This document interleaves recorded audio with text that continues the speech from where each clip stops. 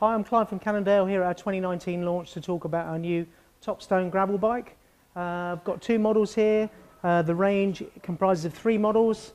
899, which is this model. There's a model at 1499 and then a top of the range model at 1799. So this is a high-spec aluminium frame. Cannondale known for their aluminium heritage.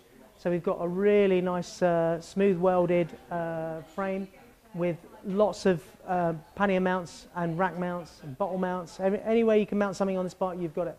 Got them on the top tube, under the down tube, three positions here for your bottle, so two different positions for the height. You've got mudguard eyes, rack mounts, full carbon fork. You've got a slightly flared bar with a really shallow drop for that additional control if you're riding off-road. All of these bikes are dropper post compatible with stealth routing, so the routing goes through the seat tube. You can see the little cable here. This is the same sort of seat post system you'd find on like neutral service bikes in the Tour de France. So you've got a little dropper lever here, and you can put your saddle down if you're going up and down a curb or you're doing a bit of off-road. The gravel segment is asking for bigger tyres. This bike ships with a 700 by 40C tyre. However, you can get up to a 45C tyre in there. Alternatively, it will also take 650 wheels with up to a 47 tyre, something like a WTB Horizon.